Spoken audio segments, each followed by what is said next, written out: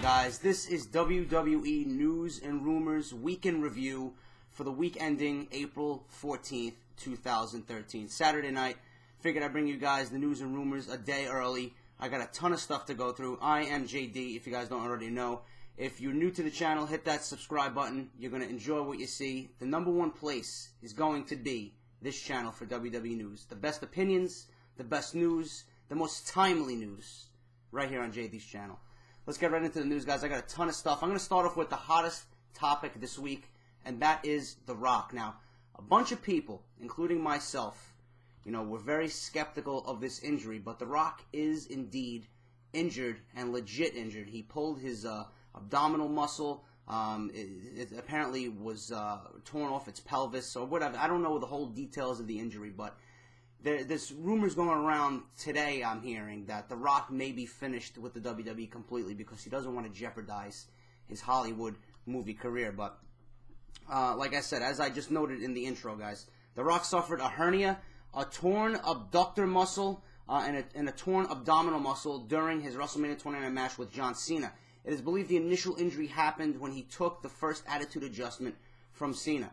The Rock continued to wrestle, and the word is that the muscle continued to tear from his pelvis. By the time the match was over, both his abdominal and abductor muscles were completely torn off the pelvis. Now, I was actually hoping that The Rock was playing with the entire thing and that he really wasn't hurt, because I really did want to go off on him. I really do think that The Rock was just back for another paycheck for the payday. A lot of people said that he was doing it to give back to the fans. I don't believe that for 1 second. He's very lackluster in the ring. He didn't have the dedication to the product, even though he was trying to juggle that and the movie career at the same time. There was no intensity. There was no creativity in his promos. To me, The Rock failed coming back into the WWE, especially being the WWE champion. Who do I want to see WWE champion between John Cena and The Rock? Obviously, I want to see John Cena because I know John Cena is dedicated to the product. He's going to give you 100%. The man doesn't have a bad match, ever. But the John Cena character is stale, so it's like, it's a lose-lose situation with John Cena. But The Rock, I do want him to get better. I don't want him to be injured. And, this injury couldn't have come at a worse time, because my next piece here, The Rock was scheduled to be beat down by Brock Lesnar on the post-WrestleMania 29 Raw, which was this past Monday, to set up a WrestleMania 30 match, but he had to return to Miami for his injuries because of the injury he suffered from John Cena. Now, according to those close to the situation, Rock was the one who came up with this angle to be beat down by Brock Lesnar. Monday afternoon was described as panic because Vince McMahon led the writing team in redoing the entire show.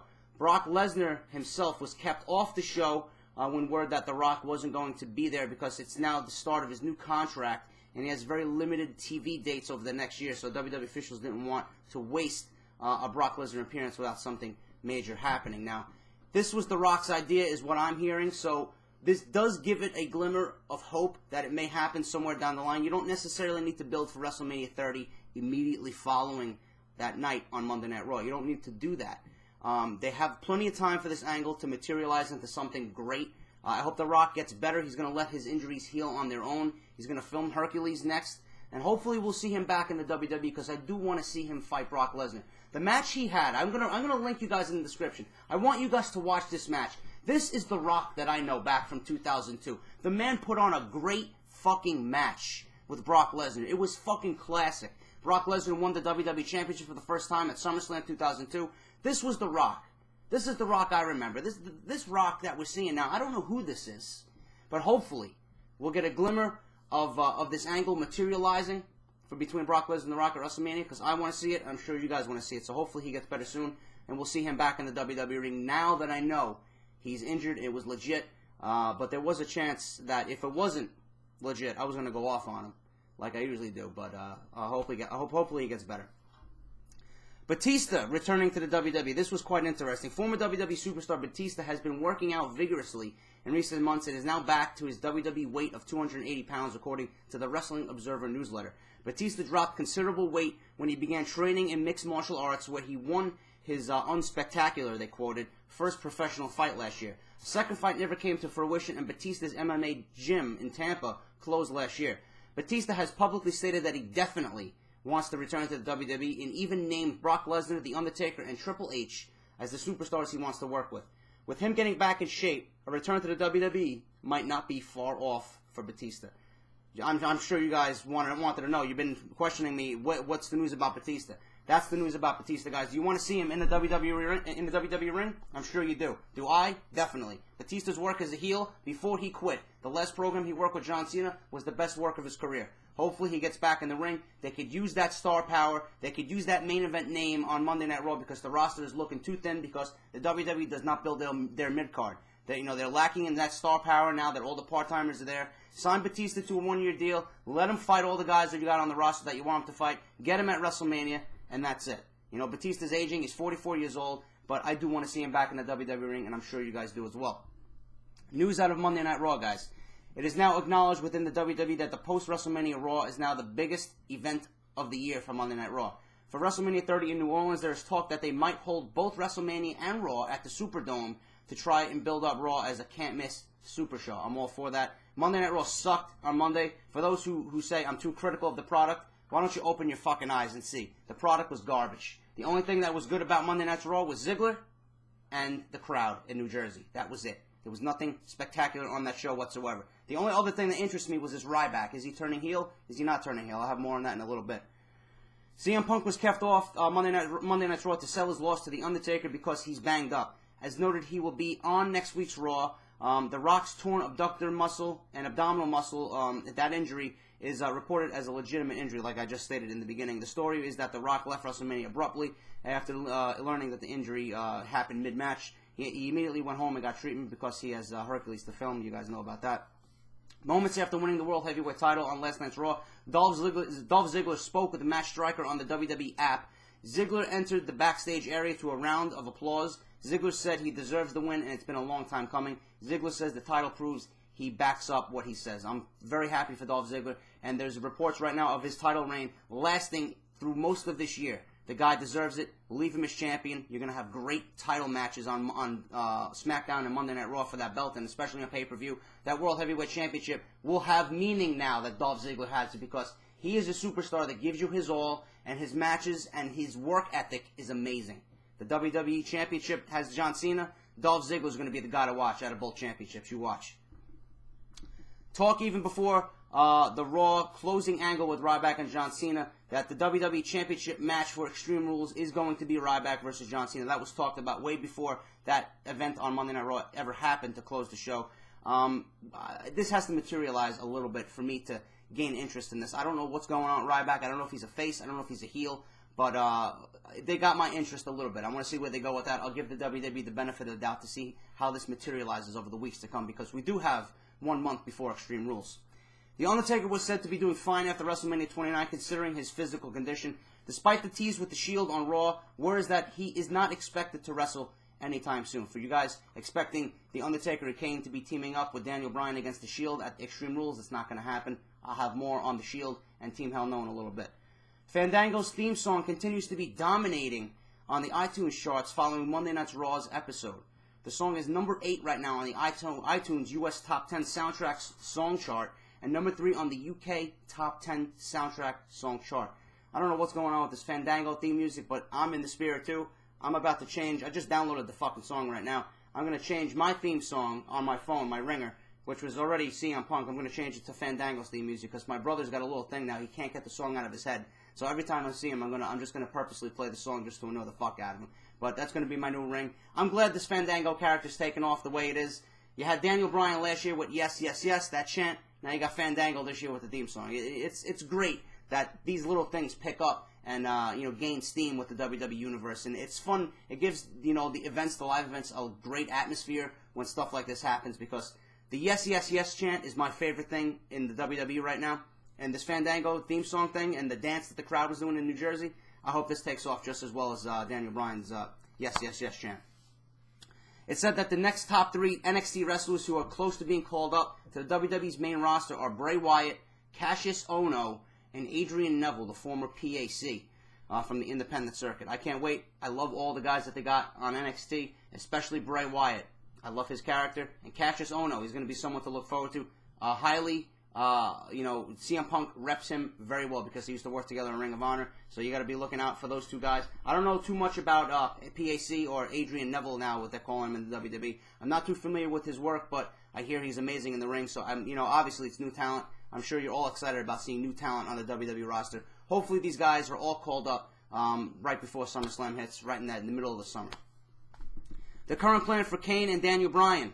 I told you I had news on the Shield. The current plan for Kane and Daniel Bryan is to defend the WWE Tag Team Championships against two members of the Shield, likely at Extreme Rules in May. It's expected this is where Kane and Daniel Bryan will drop the titles finally and then go their separate ways. It'll be great for the Tag Team division to get new blood into the Tag Team division with the Shield.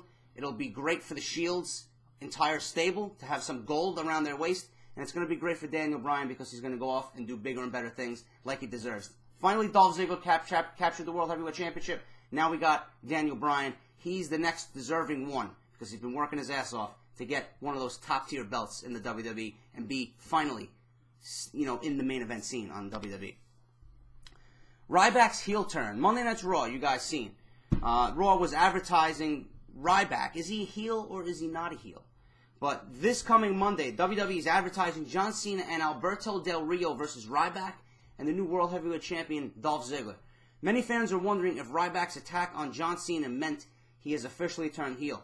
While this news doesn't necessarily guarantee that fact, it does give us an idea where the WWE might want to be going with the Ryback character in the future. It's unknown whether this match will take place on the actual televised part of the show or simply be a dark match for the local crowd. I don't think this is going to be on the actual show. I do think it's going to be a dark match. I am not in favor of turning Ryback heel right now. He worked too hard. The WWE worked too hard. They put themselves through that stressful situation last year where they booked him to fight CM Punk in the Hell in a Cell. That last-minute insertion of Ryback into that title match, getting the crowd finally to believe he's a main event star. The WWE worked too hard to get him as a believable face, as a dominant face. Even though he's been on a losing streak, in the last 5 pay-per-views for the WWE, that doesn't exclude the fact that he's not a fucking monster. He's a monster on the WWE roster. He's an intimidating force. I would want to see John Cena versus Ryback as a face, 2 faces going together for the WWE Championship. It's something we don't see often. It'll be a breath of fresh air, and it's not illegal for 2 faces or 2 good guys to go against each other in a World Heavyweight Championship match and, main event the pay-per-view. We've seen it with Hulk Hogan and the Ultimate Warrior. Nobody had a problem with that. Obviously, John Cena is going to be booed out of the building, so it's like John Cena is going to be the heel anyway, because nobody wants to see him as champion. He's going to get booed like he usually does. You're going to have the John Cena sucks chants. You're going to have the Let's Go Ryback chants, feed me more. It's going to be good for the WWE in itself, and it should make the Extreme Rules pay-per-view exciting, but not as exciting as last year because John Cena was working with Brock Lesnar, and that was just a must-see. But, I expect this to be a decent match. I'm not putting all my eggs in one basket with this match yet. The WWE does have 1 month to, make me believe in this storyline. So we'll see. I'll give them the benefit of the doubt. I want to see where they go with this. And finally, guys, Mark Henry is scheduled to begin a feud with Sheamus. At one point, the feud was discussed for WrestleMania 29 before the undercard was redone. This is just a major yawn fest right here. I really don't want to see Mark Henry and Sheamus feud. What is they going to be feuding about? What are they going to be feuding over? Mark Henry should be moving up the ranks for a World Championship run against Dolph Ziggler, getting in line for a championship match. I really don't want to see Sheamus fight Mark Henry. It's just going to be the same thing with the Big Show. It's going to be unentertaining and boring. They had 1 match out of 3 that was actually good. Even though I like Mark Henry, Sheamus' character has been floundering, with the comedic bullshit. He needs to get down and dirty and just go at it like he usually does. He's Irish, he kicks ass, and that's it. Mark Henry, on the other hand, I want to see him in something a little bit more important. But if Sheamus is going to go over for Mark Henry, and if Mark Henry's going to get the victory out of this feud, it's going to be worth it because it's only going to build Henry more and more towards that World Heavyweight Championship title reign, hopefully, by the end of the year. But that is all, guys. That is all the news and rumors I have for you. Hit that like button. Subscribe if you have not done so. I'm out. Catch me back on Monday Night Raw, guys. This Tuesday, I'll be back on my normal schedule. I'll talk to you all later. Peace.